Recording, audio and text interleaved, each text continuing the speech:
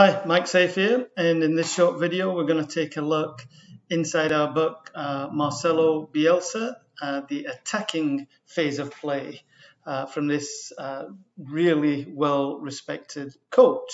And in looking through the book and researching stuff on Bielsa, one of the things I found was that Pep Guardiola calls him, he thinks he's the best coach, that Bielsa is the best coach in the world. So I think that's really interesting. But anyway, let's take a look quickly through the book. If we look down the left-hand side, I'll scroll through the pages there. You can see there's lots of text, and then we get into real game footage, images there, and we've got, let's see, 69 pages right there. So let's take a look at the table of contents. Just increase the size of that. Okay, so we've got an introduction into Leeds United. This is about his time at Leeds United and his tactics at Leeds United.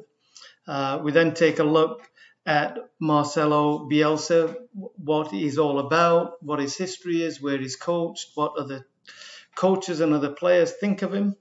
And then we go into looking at what he's doing at Leeds United with his possession and attacking tactics, his principles of play, and finally we then get to look at all the principles of play for attacking and break it down into really critical areas, and basically breaks down everything that he does attacking wise.